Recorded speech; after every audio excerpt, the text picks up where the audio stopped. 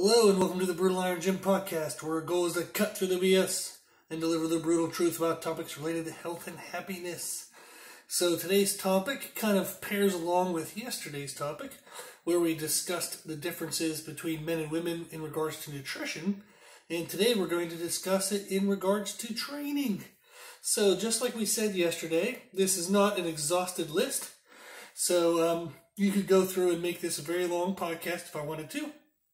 But this is kind of to introduce it, get some good general concepts that I think everybody can take from this podcast and apply immediately to their training. And then if people had more specific questions, they could always follow up with an email. Our email is brutalirongym@gmail.com. So, the other thing is that everything I'm about to say is generalities. So we're going to be discussing in regards to one specific thing here is strength differences between men and women. Now, there are plenty of women who are stronger than men. Abso-freaking-lutely. So, I'm aware of that. Painfully aware of it, because there's actually women stronger than me. Ugh. So, but, good for them, and it's freaking awesome, and it's good motivation for me. But I will be discussing that, in general, men are stronger than women. So I am well aware that there are women who are stronger than men, but again, this is kind of generalities. We're kind of introducing topics.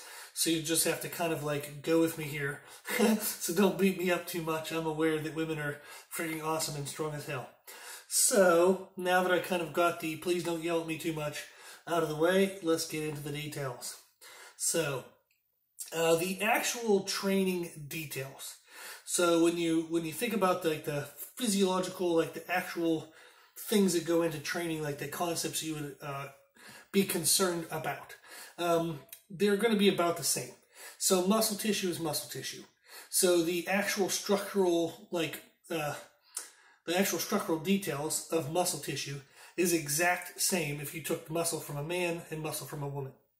So like what it takes to beat up and damage muscle tissue so it grows either bigger or stronger in men is the exact same process in women.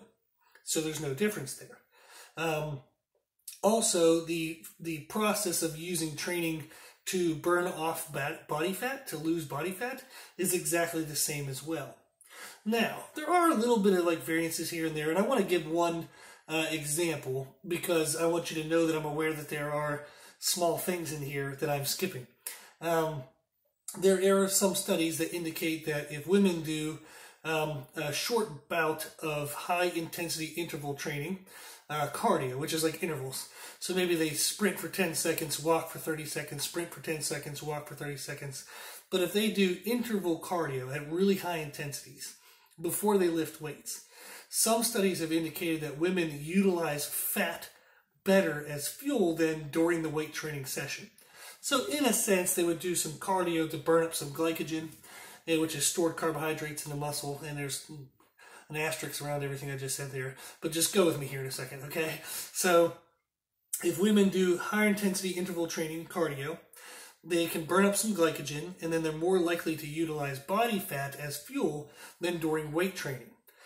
So there's studies that indicate that. Now, when you put this into actual practical application, because I've been aware of that study for years and years now, and I used to do it back when Brutal Iron Gym used to actually have cardio equipment. So back when I first opened the gym, we actually had treadmills and step mills because no one would join the gym because they thought that stuff was absolutely necessary to lose fat. So I just played along and got members to join, and then I sold all their cardio. So, because you absolutely don't need that crap.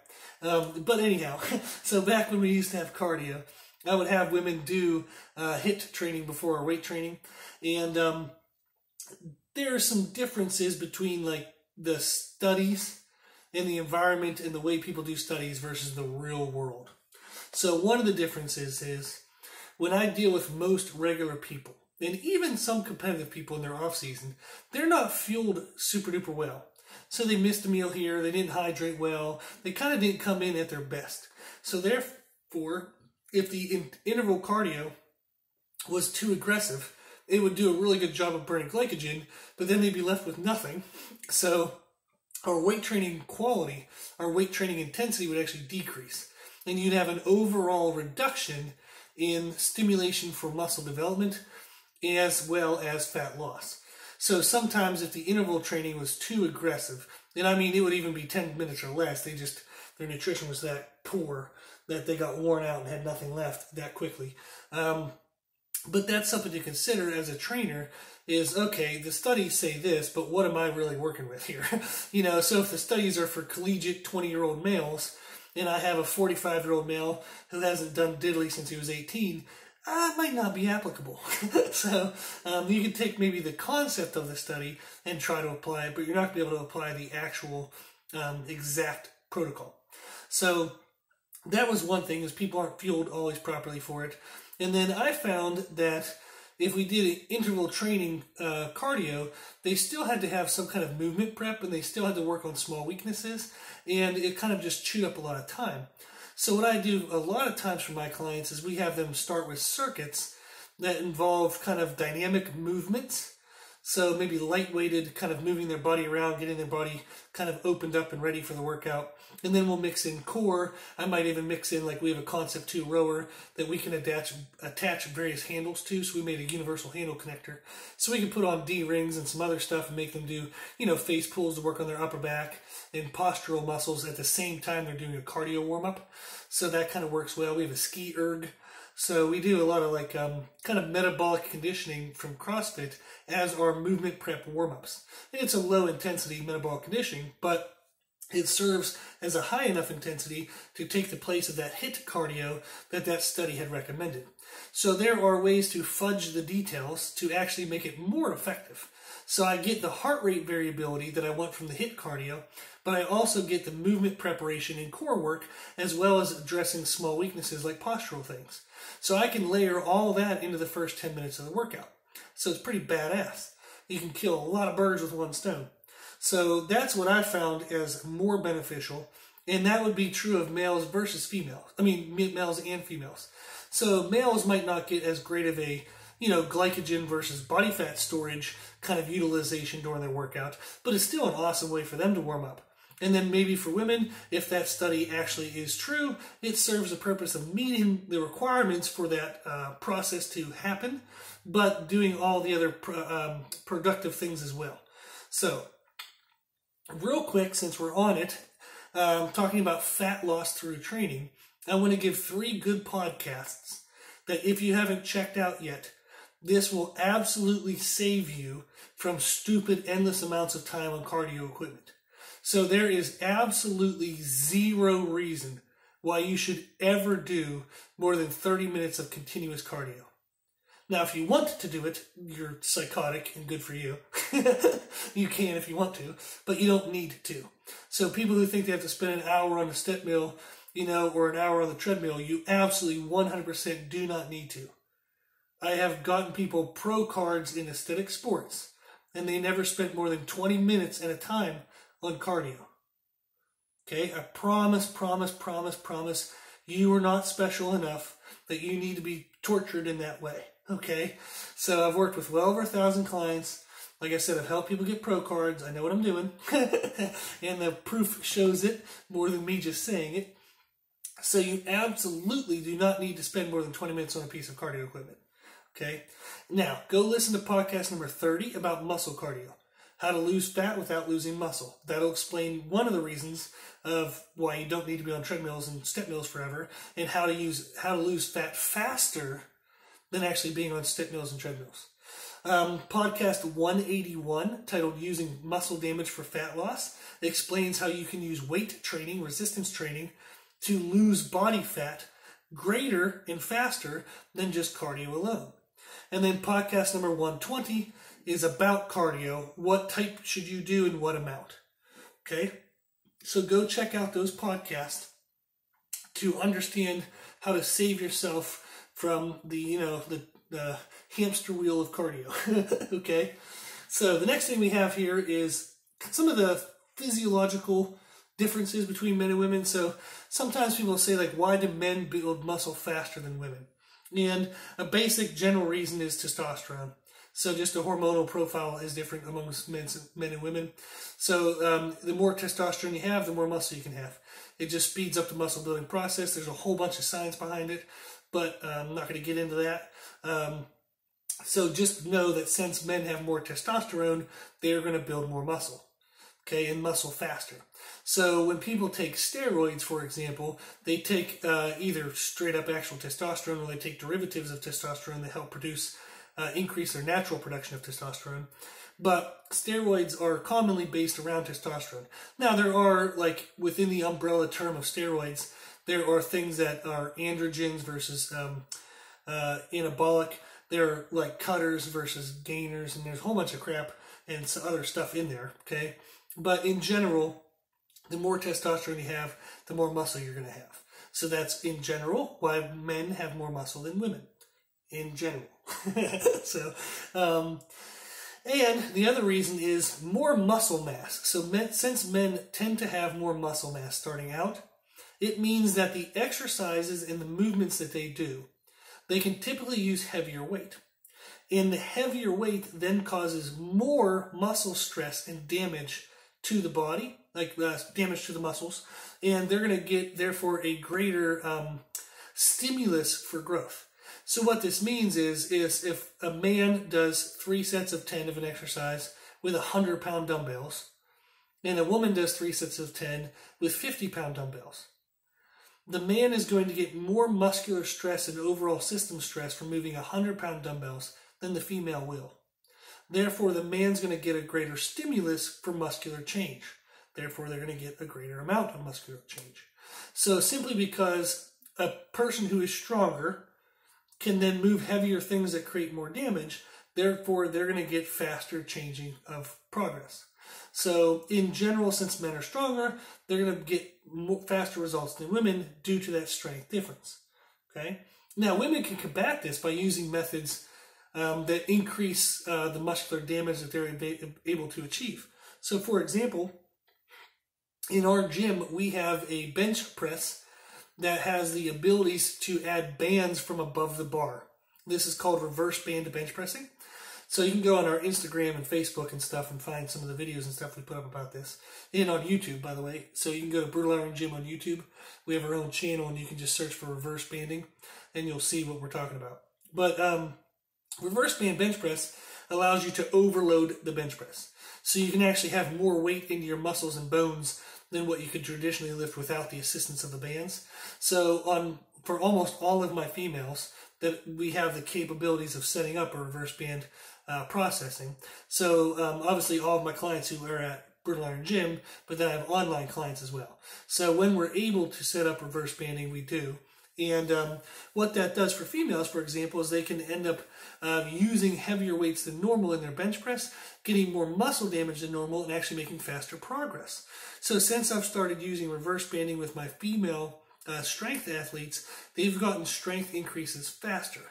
So, and that absolutely just fits the science and the model of why, of course, that would happen, because you're creating more damage and stress, and therefore your body has to adapt to it. So as long as you're eating and sleeping appropriately, your body will make the adaptations, and you'll get the effect. So some other ways women can combat this effect and work against it to try to get more muscle damage is podcast number 159, titled Muscle Growth Techniques. So women, go check that out. It's how you can get more progress faster. And then also podcast number 102, which is 3 ways to progress in strength. So women can actually improve their technique on exercises to help them utilize heavier weights. They can also improve their mindset towards heavy weights. So if they can mentally be more aggressive, and that doesn't mean anger, it just means like, heck yeah, I'm going to freaking lift this thing and I'm going to do really well. So if they can be more confident, more aggressive towards heavier things, they can do better and get more muscle damage. And also if they improve their technique, they can move heavier weights. So those are 2 of the 3 ways you can progress in strength that are independent of gender. So you can absolutely have an amazing, strong mindset, male or female. You can absolutely have amazing technique, male or female. So that is a really cool podcast, I would feel, for women to go check out, because it's empowering to know what you can do to control it. So if you have somebody tell you like, oh, okay, well, since you're a female, you're not going to be able to use as heavy weights, you should say, hey, go screw yourself. I'm going to use as heavy weights as everybody else, and I'm going to go figure out how to do it. So podcast 159 and podcast 102 tells you ways to do that. Okay. Now, on the contrary to why do men build muscle faster than women, sometimes I'll hear women ask, well, how come every time I go to lift weights, I always get bulky?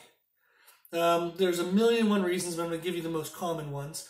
And no one's going to like this. If they have experienced that, they're not going to like what I'm about to say. But facts are facts. I didn't make them up. I just tell you what they are. So 99.9999% of the time, women who get bulky when they start lifting weights, it's one of two things. Okay? Number one is you're still overeating. You're still eating too much. So you're not controlling your calories. You might think you're controlling your calories, but maybe you're not counting the oil that you're cooking your meats in. Okay? Or maybe you're not counting, I don't know, some other hidden calories, or things that you think you're tracking, but you're actually not. So I've had a billion examples of this over the years of being a nutritionist. So of where people thought they were controlling things, all of a sudden I'm like, well, have you actually read the nutrition fact label? So I had a story once where a lady was eating applesauce, and I was like, you're not supposed to have sugar in your diet. That was for our case in that scenario. And she's like, oh, well, it says no sugar added. I'm like, added? It doesn't mean there's no sugar in it. I said, you got to read the label. So they look at the label and they go, oh my God. And it's like, yeah, read the damn labels on the damn food you're eating. Holy shit. So common sense. So you might be thinking you're tracking things, but you might be missing things. The other thing is that when you start lifting weights, you cause muscular stress. You actually break like muscle cells and you cause damage to the body. And that can increase water retention due to that stress. So sometimes if a woman lifts weights, the very next day or even that evening, they're going to have higher degree of water retention, and especially if they're not paying attention to the sodium that they eat. So if they have low sodium days and really high sodium days back and forth, they're going to have higher degrees of water retention. You throw in a really aggressive workout, all of a sudden their water retention is sky high, they're going to feel fluffy and fat, they're not going to fit their pants, everything's going to go downhill, and they're going to think that lifting weights makes them bulky. Nope, it just caused damage to the body. The body wasn't used to that damage, therefore there's water retention, and this stuff is magnified when you're around your period versus when you're not. So there's a whole bunch of kind of crazy nuances that go on. So lifting weights, the physical act of lifting weights, does not build muscle tissue. So when you actually work out, you are damaging tissue. You're not building it, you're actually breaking it down. Muscle tissue is only built through excess of calories. Only. So if I go into the gym and I lift for an hour, I didn't get bigger muscles. I actually beat the shit out of my muscles. It's only when I go home and I sleep and I eat excess calories that my body can then repair and grow the muscles to be more resilient to the stress that I put them under when we were lifting weights. So you cannot lift weights and get bigger. The getting bigger only comes from increased calories. Only. So, that's how we know that has to be one of the reasons. The only other reason, or the only other way that your body would look fuller or feel fuller is water retention. So that's how we know they're really the only two reasons. You cannot get bigger muscles by lifting weights alone. Okay? Cool. So, how about exercise selections? So in general, a bicep curl does the same thing to a man as it does to a woman. So whatever, like if I want to build a nice back, I'm going to pick the same exercises generally for a male that I would for a female. So it's just kind of like muscle tissue is muscle tissue. So if I want to build shoulders, I'm going to do the same exercises that build shoulders, whether you're male or female. Now, there are actually some differences.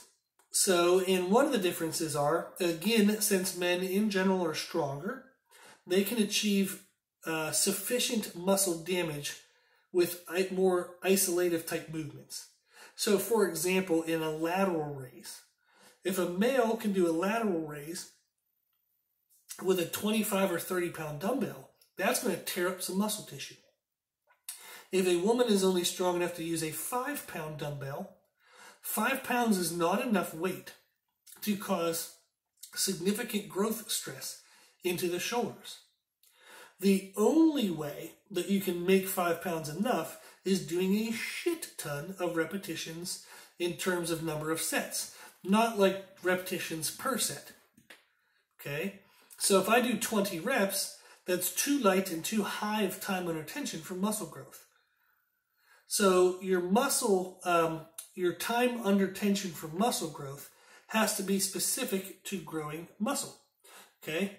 So what we mean by this is if I do an exercise and it's super freaking heavy for 20 seconds, 20 to 30 seconds, that allows me to build more muscle, okay, due to the heaviness and the stress on the muscle. If I do, there we go. Sorry, I'm looking up a podcast that I think would be helpful for you guys. So if I do an exercise where I do it super light and I do it 20 reps, that's going to burn really bad and it's going to annoy my muscles, but it's not going to create enough stress in the muscle. So the muscle has to be stressed.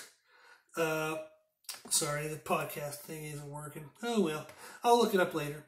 So, but when you're doing an exercise and it's super light, you're just going to burn like hell, but it's not going to actually cause enough stress into the muscle to elicit a growth change. It might elicit the way it processes oxygen, the way it processes glucose, but that doesn't necessarily make it bigger. So if I wanted a muscle to grow, I have to actually cause muscular damage. And that only comes from something being heavy enough. So the proper time under tension range for muscle growth is going to be between 20 to 40 seconds. And if you're on the weaker end, I think you should be more close to 20 to 30 seconds. Okay? So women can combat this difference by making sure they lift heavy enough things for 20 to 30 seconds. And then they might end up having to do more total sets than men do. Because even though they went a little heavier, it's still not heavy enough. So they have to do enough sets to actually wear the muscle out. So women in general are going to do better with more compound movements. And what that means are exercises that work multiple muscles, therefore they can move heavier weights. So if a woman wants to build really nice arms, they're better off doing pull-ups and rows than they are bicep curls and tricep kickbacks. And the reason why is because pull-ups and rows and pull-downs, okay, they can handle bigger, heavier weight loads, and that causes more muscular stress. If they're doing a tricep kickback with a 5-pound dumbbell, that's not going to cause a lot of muscular stress into just the tricep muscle. So the tissue is just more resilient than a 5-pound dumbbell. So women are going to benefit more from compound movements than men will. So men can do isolated movements. Women are kind of a waste of time, so they should do more compound movements. Now, also, since women can't create as much muscular damage per set, they often need more total sets.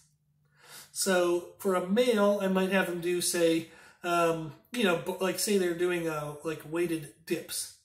So I might have a male do 2 to 3 sets of weighted dips, whereas a female, I might have them do 4 to 5 sets of weighted dips.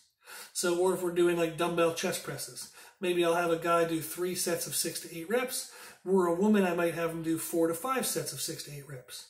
So since women in general can move lower weight loads, they need higher training volumes. And this also includes cardiovascular type things.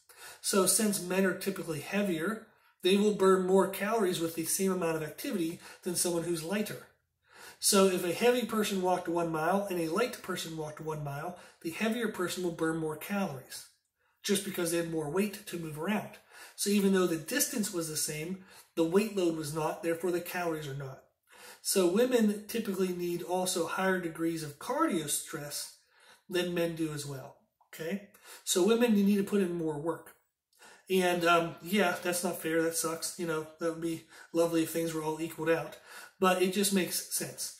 If somebody can move heavier weight, they don't need to move it as much as somebody who moves lightweight to try to get the same results. Okay? So, in general, when you sum all this up, is the concepts of training. So what it takes to change and shape and grow muscle is the same in male versus female. What it takes to burn off body fat or use up body fat is the same in male versus female. But there all are some small differences. And in general, women need to lift heavier. So try techniques and exercises that allow you to lift heavier weights. So women need to lift heavier. And they need to lift more volume than men. So there are tons of things you can do, like using full body circuits. That allows you, rather than repeating the same body parts over and over again and wearing yourself out and not being able to use very heavy weight, women can use full body circuits. They can also use, like we said, compound exercises that use multiple muscles rather than isolative movements. They can also use different intensity techniques like rest, pause, drop sets, and blah, blah, blah, blah, blah. If you don't know what intensity techniques are, shoot us an email at brutalirongym@gmail.com. We'll send you a list of them. So, but that's in general the difference between males and females. Is muscle, so there's no difference there. Fat loss is fat loss, there's no difference there. But how you achieve those things are a little bit different in males versus females. Now, real quick before I end this. At the beginning I said that this was not an exhaustive list. There are a ton of little hidden things in between everything I said here. But you can see it's already going to be 26 minutes. There's no way in hell I could have went through everything. So, if anybody disagrees or if they would like any more clarity on something, please shoot us an email at brutalirongym@gmail.com and I'll 100% happily answer it. So that way you come out of this with some clarity and you can know how to use this information to benefit your life. So the idea of these podcasts is for fun, just to kind of see the difference in males versus females. But now that you've heard of some of the differences, hopefully you can utilize them and get better results. So to make sure you can utilize them, if you have any questions or things that might prevent you from utilizing the information, that's what I want you to email us for. So if you've invested the time into listening to this podcast, I want you to get the benefit from it. So if there's anything that might hold you back from getting the benefit, please, please, please let us know. Okay? Our email is brutalirongym@gmail.com. Cool. Okay. So if you like this podcast, please share it with family and friends. The more people we help, the happier the world will be. And if you like this type of information, you can find more of it from us on Instagram, Facebook, and Twitter at Brutal Iron Gym. Also, if you have any questions, feedback, or suggestions, we'd love to hear from you. The podcast is for you, so I know what you want to learn about. And you can tell us at our email at brutalirongym@gmail.com. As always, I hope this was helpful, and thank you for listening.